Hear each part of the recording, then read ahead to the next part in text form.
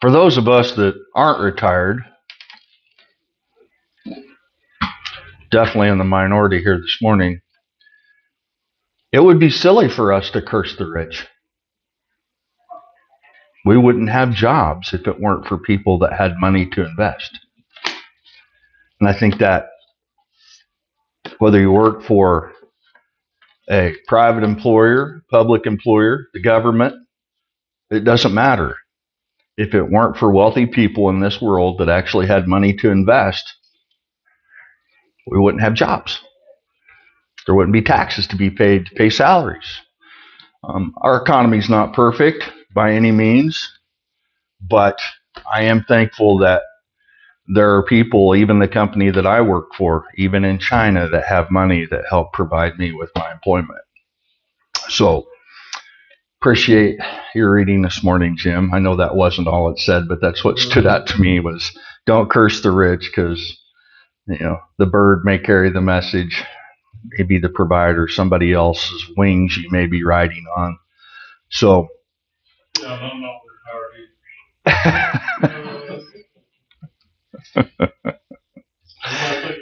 oh, working harder than you ever did. No doubt. In 2013, I was a senior at Central Christian College in Moberly, Missouri, and I'd taken a lot of different types of classes by that time. And at that time, this was pre-COVID, of course. There was a tide that seemed to be turning in education, the way education was given and received. I was kind of their poster child, I guess, for something new at the time. But I took a lot of focus courses, which were a mix of me going down on a Thursday, staying through a Saturday, and taking classroom instruction, and then the rest was done online. And then I had some online courses as well. And one of the courses my senior year was Israel after exile. And I thought when I got the textbooks, and I thought when I found out who my instructor was, I already knew him, but he was in his 80s. I thought, history with an 80-year-old, this is going to be boring. Well, Lloyd Pelfrey is no boring man. He's probably one of the most exciting people I've ever met, regardless of whether he could hear me or not, but he could read me. And he was a great encourager. I think maybe I had been preaching here a couple, 3 years at that point. I think I started here in 2010 when I started back in college, but doesn't matter. It was just the right course at the right time that showed me that history, when God is involved, is never boring. And you're going to see this list of dates of this time period that we're going to be studying through the books of Ezra, Esther, and Nehemiah. Now, it has those names in a different order, but we're going to hit it Ezra, Esther, and Nehemiah, so we're chronologically sound. But this all starts with the decree of Cyrus to rebuild the temple. Now, in our study in Daniel, I tried to make an emphasis that Cyrus and Darius are likely the same person, that one of those names is a title, like king. So Cyrus and Darius are likely the same person. So when you see the decree of Darius and you see the decree of Cyrus, and not everybody agrees on this, but I think that's what it is, as do most people. They're the same person. They're just named differently. Matthew had a different name, Levi. There's all kinds of characters in the Bible, historically, especially in the Old Testament, that had two names.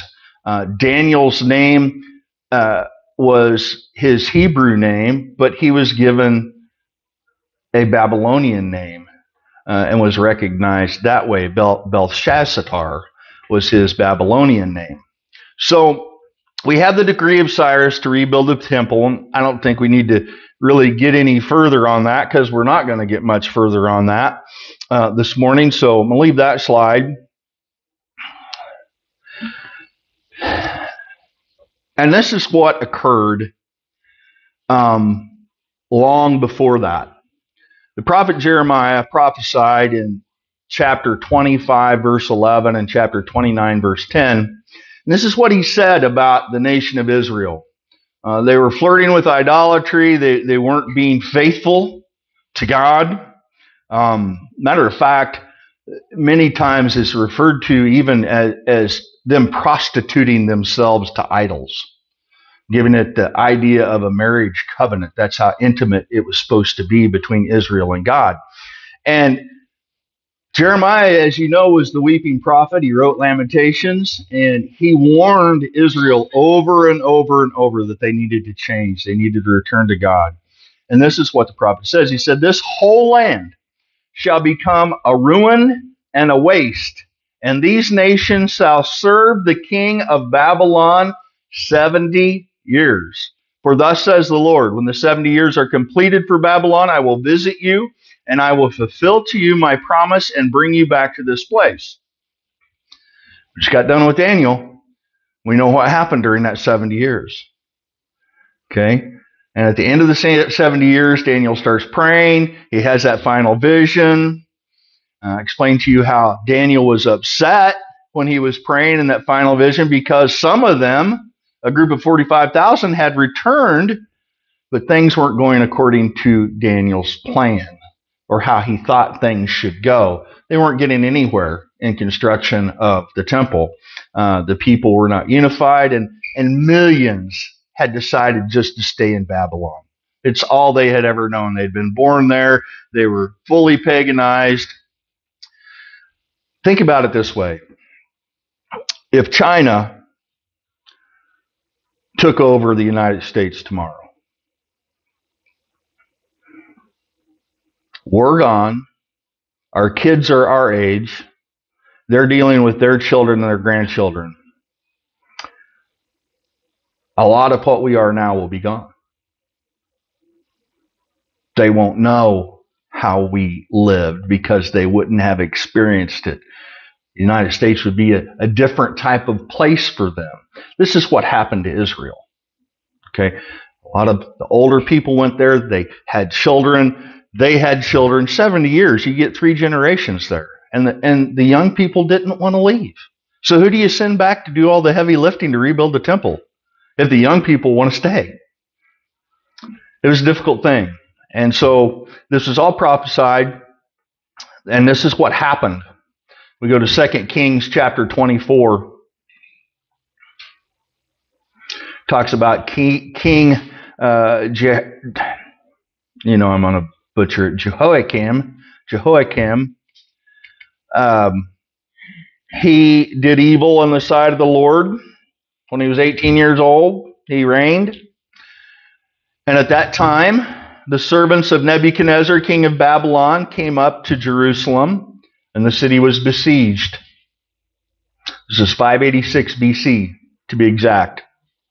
And Nebuchadnezzar, king of Babylon, came to the city while his servants were besieging it. And Jehoiakim, the king of Judah, gave himself up to the king of Babylon, himself and his mother and his servants and his officials and his palace officials.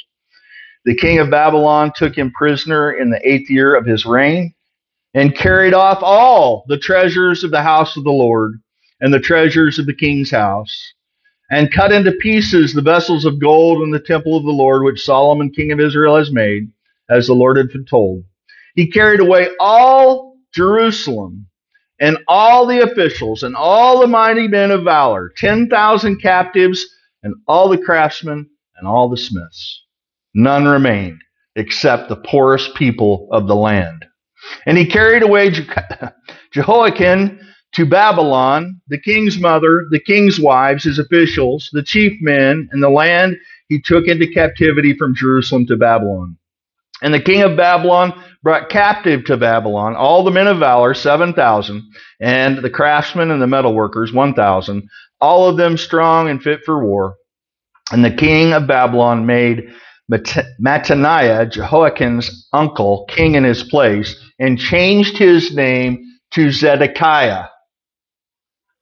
Okay, there we go again. Somebody else having a different name. So You have to be careful with that. And we're not going to read about Zedekiah, but that's what happened when Nebuchadnezzar, King Neb, came and besieged Jerusalem. And he had been there before, twice before. And each time, the people rebelled against Nebuchadnezzar's rules and regs and how he was reigning. The third time he came, he took everybody captive, destroyed Jerusalem, told his army, wipe it out, destroy it. And they leveled the temple that Solomon had built. And they took all the articles, the altar of incense, the showbread table. They took it all and took it to Babylon. And we think, oh my, that's terrible. Don't we? I think that's terrible that an invading king would come into a country and take the most precious things of that nation, plunder it, and take it home with him. We think, oh, that's terrible. Wasn't so terrible. Don't want to ruin history for you. You probably already know, but those things were preserved because Nebuchadnezzar came in, took them out, and put them in a safe place until the 70 years were up. And guess what happened? Those preserved fine things went back to the house of God. It's interesting how God works in our lives and in the lives of all the people in the world. We look at one situation and we think, oh, that's just terribly awful. Well, we're looking at it in the here and now. God has a plan. They look at what may or may not have happened to our missionary. I don't know. We haven't heard from him for almost a month now. Nothing. Nobody has heard from him. And I think, oh, that's just awful. Those kids aren't going to get what they need because we don't have a backup. I don't know anybody to contact over there. Nobody knows anything. So we're waiting on the Lord to show us direction. Until that time comes, we'll just keep it here in the treasury and wait for the opportunity, I guess. Okay? But even with that situation, we can pray about it and ask for God's help in the matter. Ouchu, he was an orphan himself. I don't know what's happened to him. He has explained to me several times that the country is very, very dangerous. He's worried about buying food ahead of time for the kids because he's afraid that they'll poison it and try to kill the children. He sent me pictures, and I think the reason he sent it to me, because the young man looked very familiar. It's a picture of one of the older boys being drug off by army officials. And you know what they're doing with him? They're making him a soldier to put him on the front lines. The warlords are controlling everything. That's why there aren't a lot of men in Uganda, because they send their youngest men to fight against their will and they die. So it's a desperate situation. We look at that, we think, well, that's awful. Well, it is in the here and now. But I'm not God, and I don't understand God's plan. And somehow God is working out all this suffering all over the world for his plan. And we just found out what that was just a couple weeks ago. Do you all remember? Why was the nation of Israel having to suffer? Why did the angel show Daniel that the nation of Israel, even though they're 70 years up, was going to continue to suffer for millennia? Because God wants his people back. Yeah. He wants the nation of Israel to recognize the Messiah, call him out by name, and then Jesus will come. But it's not until the nation of Israel repents and recognizes the Messiah that that's going to happen. And God will allow these atrocities over and over and over to happen because he's purging Israel. Would that be your plan? Probably wouldn't be my plan. But it's God's plan. Israel has always been his nation, his people, even now. And we're told in the New Testament, we're not his people. We're grafted into his people. Okay, we're his people because of Christ. But we weren't part of his chosen nation, Israel. We're like the stepchild who in ancient times got the greatest favor, and certainly were blessed very greatly in this nation. Anyways, I'm getting way off the subject. The suffering starts here. Jeremiah warned them about it.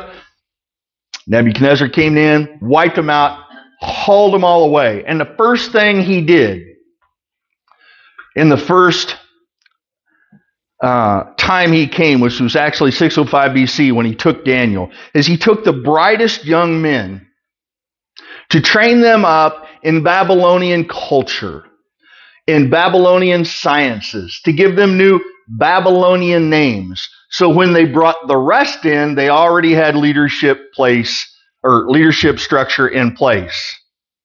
And those young men like Daniel, who became prime minister of the nation, were to help with the transition of all the refugees from Israel that would come and help Nebuchadnezzar rule over them to do his will. So we look at this and we think this is awful, and it is awful, but we don't know what would have happened to Israel had God not taken them away to Babylon. And remember, this is just Judah and Benjamin. Israel, the 10 northern nations, all the others besides Judah and Benjamin, they're already gone. The Assyrians took them out, and they're like the lost tribes. That's how they're referred to. It's only Judah and Benjamin we're dealing with here. And God is trying to preserve his nation, and he's using Nebuchadnezzar to do it. So, moving on. Probably losing you all through all that. I hope not. So, we move forward into Isaiah. And this is where our figure Cyrus the king comes into play. Darius the king comes into play. This is a prophecy from long before this time. Isaiah 44, 24, 28, and Isaiah 45, 1 and 4. Thus says the Lord your Redeemer, who formed you from the womb. I am the Lord who made all things, who alone stretched out the heavens, who spread out the earth by myself, who says of Cyrus, he is my shepherd, and he shall fulfill all my purposes.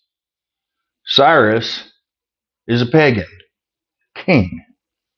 Saying of Jerusalem, she shall be built, and that's important because it's separate from the temple. And of the temple, your foundation shall be laid. So we have two things that are going to happen.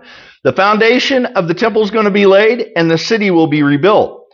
In Ezra, the foundation of the temple is laid. In Nehemiah, the city walls are constructed. Thus says the Lord to his anointed, to Cyrus, for the sake of my servant Jacob and Israel, my chosen, I call you by your name. I name you, though you do not know me. I just think it's so cool. Hundreds of years before Daniel and Cyrus lived, the prophet Isaiah quotes God the Father saying, I'll call you by name, Cyrus. I name you, though you do not know me. So we move on to Ezra, where we're going to start our Israel after exile study. And a lot of this is going to be reading, and I'll probably go through it pretty quick because I don't want to belabor the subject, and I don't want you to get bored with it. Because history is not boring. So I invite you during the week to refresh yourself on some of these things. Although we have the background, that's why we started with Daniel, because it gives us a big picture. Now we're going to go from that point where Cyrus issues the decree to the Israelites returning, rebuilding the temple, all the resistance that occurs there, to Nehemiah serving, and the king giving him permission to go back to rebuild the city. In the first year of Cyrus, king of Persia, that the word of the Lord by the mouth of Jeremiah might be filled, we just read it, the Lord stirred up the spirit of Cyrus, king of Persia, so that he made a proclamation throughout all the kingdom and also put it into writing. Now, before we get into that, I want you to notice how God operates in history through his people and through those that don't even know him. The Lord stirred up the spirit. What spirit? The human spirit, the soul. Doesn't mean it was a Holy Spirit. It doesn't mean it was a saved soul. But every person has a soul, correct? Okay. Who creates every person? God. So certainly God can stir the spirit in anyone he wants. Look what he did with Nebuchadnezzar when Nebuchadnezzar got all prideful. He turned him into a wild beast. His soul, his spirit, became something other than human. And he went out and grazed with the animals for 7 years. The king of Babylon became a laughingstock. And yet, when his mind returned and his soul was right again, he became king even greater than before and gave God glory and praise. Pretty amazing. So we shouldn't misunderstand that this is necessarily God's anointed servant, but this is one of God's created beings, and he stirred the spirit up in King Cyrus of Persia. So Cyrus, I take this as, this is not normal. This is not just Cyrus being a nice guy. This is Cyrus being led by the Lord. Thus says Cyrus, king of Persia, the Lord, the God of heaven, has given me all the kingdoms of the earth, and he has charged me to build him a house at Jerusalem, which is in Judah. Cyrus, king of Persia. Wait a minute, I thought you said Babylon. Babylonians? Then the Medes and the Persians. Babylonians, Greeks, Medes, and Persians. We have the Babylonians to start with. We have Alexander the Great. Then we have the Medes and the Persians. This is Cyrus. This is Darius, king of the Persians. This is him understanding who is stirring his spirit, because Daniel is still serving. Daniel is still representing God. Daniel is still the prime minister of Persia, even though it's no longer Babylonia.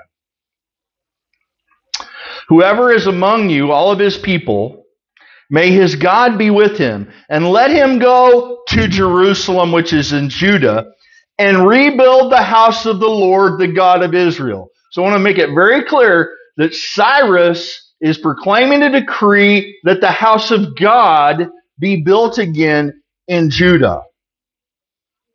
The God of Israel. He is the God who is in Jerusalem. And let each survivor, in whatever place he sojourns, be assisted by the men of this place with silver, gold, with the goods and the beasts, besides free will offerings for the house of God that is in Jerusalem. The second part of this decree takes care of the means to get it done. First, he says this is what's going to happen. The house of God is going to be rebuilt in Jerusalem.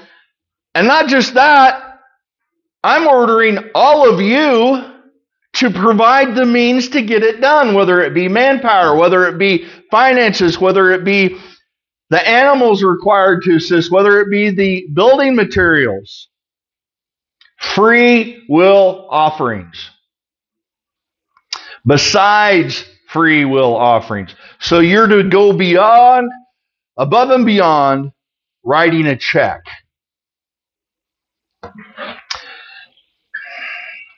That kind of eats at me just a little bit. How many of us go above and beyond writing a check? Now, most of us are older. We have money in which we can write a check. We no longer have all this, right? We have bad backs, we have bad knees, but resources in our bank we have. So that's what we can do. But that's not all we can do. We can pray. We can visit. We can help serve meals even.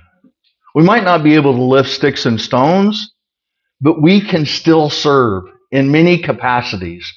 So I guess where I'm getting at with my rub for all of us is don't get stuck in the rut of thinking you're serving God simply by showing up on Sunday and writing a check. That's great. We've got to do that work. But there's so much work that occurs outside the walls of this church where the rubber meets the road on a daily basis. And not all of us are retired. Some of us are still working, and we can do that in our workplaces. We can serve God. But the important thing is, besides free will offerings, find your way to serve God. And it was so important that Cyrus saw the wisdom in it. Of course, he was stirred by the Lord, and he issued a decree, making it so. Then rose up the heads of the fathers, the houses of Judah and Benjamin, and the priests and the Levites, everyone whose spirit God had stirred, to go up and rebuild the house of the Lord that is in Jerusalem. So it's very important. The heads of the fathers' houses of Judah and Benjamin, the two tribes that still existed, that made up all of Israel now, and the priests and the Levites. So we're going to send the elders, and we're going to send the preachers and the teachers, okay? If you want to modernize it. All who were about them aided them with vessels of silver, with gold, and goods, with beasts and costly wares, besides all that was freely offered. Cyrus the king also brought out the vessels of the house of the Lord that Nebuchadnezzar had carried away from Jerusalem and placed in the house of his gods. Cyrus, king of Persia, brought these out in the charge of Mithredath, the treasurer, who counted them out to Sheshbazzar, the prince of Judah. This was the number of them: 30 basins of gold, 1,000 basins of silver, 29 censers, 30 bowls of gold, 410 bowls of silver, and 100 other vessels. All the vessels of gold and silver were 5,400. And all these did Sheshbazzar bring up when the exiles were brought up from Babylonia to Jerusalem. Full circle, God preserved his own stuff for the nation of Israel to take back when they rebuilt the temple to start worshiping him again. They didn't have to make new censers. They didn't have to make new bowls. They didn't have to make new plates. It was all there for them when they went back.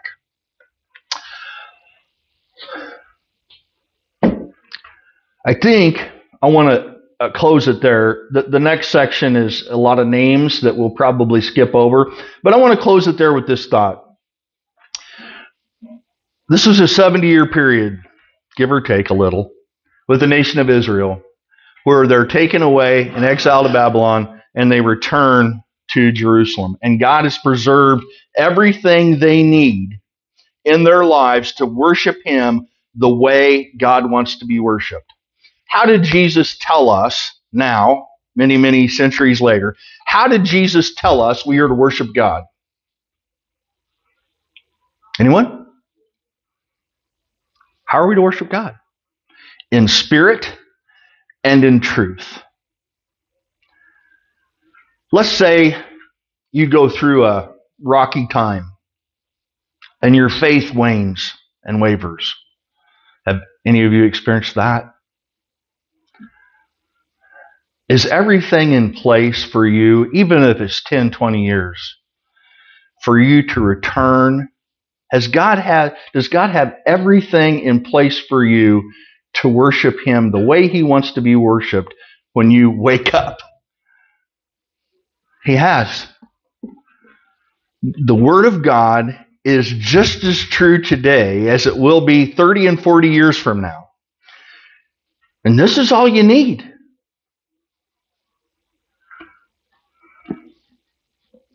There's a reason that this is the number one best-selling book of all time. Because God's truth and God's Spirit are in this book. And when you read it and you believe it and you have faith in His Son, which this book is all about, then you have His truth and His Spirit in you. Will there ever be a time when this book is not available to us? I can't answer that question. Right now, we think times are bad, and they are, but let's put it in perspective. Is the Bible not more accessible right now than it's ever been in history? It's on your phone, it's on your TV, it's on your bookshelf, it's on your tablet, it's on your laptop. It's right there. I think it's good and bad, because where the Bible really should be is right here. Okay, and I'm a terrible memorizer of Scripture. I don't know about you all, but you don't have to memorize God's word for word. You can say, hey, God indicates through the Apostle Paul, and you don't have to know which verse or even which book. God indicates through the Apostle Paul that it's good that we come together on Sundays, that I be a part of a Sunday worship. That's the normal. That's how it's supposed to be. The Bible tells me that. Somebody says, where at? And you say, well, let me Google it. And you can. Where does the Bible say that I should be in church on Sundays? It's right there. Okay, so we have for us at this time in our lives, even if we waver in faith, the tools we need to repent, to be restored, and hopefully not rebel anymore. And see, that was the circle that the nation of Israel was in. They would be restored, or they would be in trouble. They would repent, then they would be restored. They'd think all is well, and then they'd mess up again, start following idols and marrying women that weren't Jews and worshiping other gods, and it was a mess. And it happened over and over and over, and it's still happening. It's still happening today. Many of the Jews today hold on to the idea that worship in the temple needs to be restored. And the reason that they think that is because they don't recognize that the sacrifice, the atoning sacrifice that God desired has been made. It has been accomplished by Jesus. And someday they're going to recognize that. And that will be a time of rejoicing for everyone, because we'll see the Lord. Let's pray together. Heavenly Father, we thank you for this history that we have available to us to understand how even through an awful time of exile, your own people were restored to their homeland. They were given all the things they needed to successfully rebuild the temple, to worship you the way you had prescribed for them through the prophet Moses. Father, we know it's a very detailed, we study the Torah, we know it's a very detailed process, and all kinds of ordinances and rules, and we would call it tradition, but the way they went about worship was prescribed by you. And I think the way we go about worship is just absolutely fine. But it's also been prescribed by you. Jesus himself said that we are to remember him by the emblems that we are about to partake in. This is the most important time of our service. I can get up here and maybe teach a few things that will help encourage someone or help them understand the past, maybe put perspective on the present and the future. I don't know. But this one thing, this time of communion, Father, is what centers us. It brings us together as common people, as brothers and sisters in Christ. We proclaim this to one another as we pass the emblems and we take them, and we witness each other taking them, proclaiming your name. It's a moment of remembrance, but it's also a moment of edification where each one of us is encouraged by the other. We're encouraged, Father, knowing that our faith is not an empty faith. It's shared faith with so many people throughout the world who have placed their lives in the hands of your Son, Jesus Christ. Father, I pray that during this time we would just humble ourselves and reflect upon that scene, the awful scene at Golgotha, where Jesus gave up his life and died as an atonement, the perfect atoning sacrifice of our sins. And it wasn't just to put our sins off, it was to wipe them out. He was a propitiation of our sins. Father, we love you. We thank you for letting us have this time together this morning. It's in Jesus' name we pray. Amen.